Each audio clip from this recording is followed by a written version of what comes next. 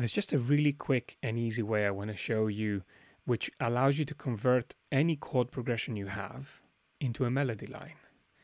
So the way we're going to do this is we've got a chord progression here. Now each chord is exactly 1 bar in length. And I've added the MIDI effect, the arpeggiator, as a plugin onto our chord track. So without the arpeggiator on, we can hear normal chords. With the arpeggiator on, it takes all the notes in the chords and plays them back one at a time, like this. Now, depending on the rate that you have, it will play them back slower or quicker, or even in a triplet fashion. Now we're going to go with slow for the purposes of this tutorial. The next thing you've got to do, right click and insert a MIDI track. Now you need this new MIDI track to receive information from the chord track. So where it says all ins, we've got to select the 1 grand piano, because 1 grand piano is currently our chord track.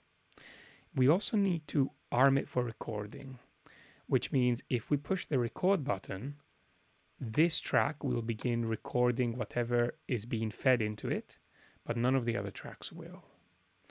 Then what we do is we have to set punch in and punch out markers. So we're going to highlight the section we need to record, press Command L to set the loop cycle there. We're going to turn off the loop cycle, turn on punch in, turn on punch out. So we'll only record in this section. Then we go from slightly before, we push the record button, and it begins recording the MIDI that is being outputted from the chord track with the arpeggiator plugin on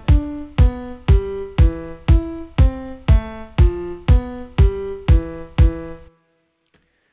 Now, on the chord track, we can turn off the arpeggiator and we can go back to using it just for our chords. And we have a second MIDI track with the melody written on the MIDI clip.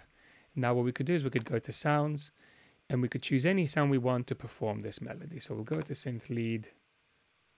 Let me just make sure it's not too loud when we preview those sounds.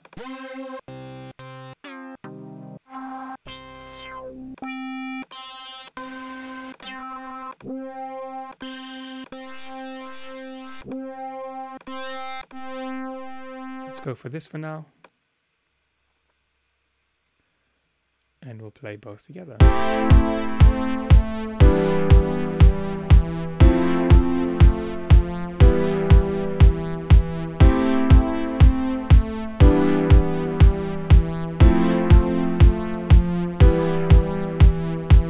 And we got a very interesting, lovely melody simply by using the chord progression that we already had. Thank you for watching. If you enjoyed this video, please give it a thumbs up and consider subscribing to our channel, as we're going to be uploading a lot more content regularly, and we'll see you on the next video. Take care.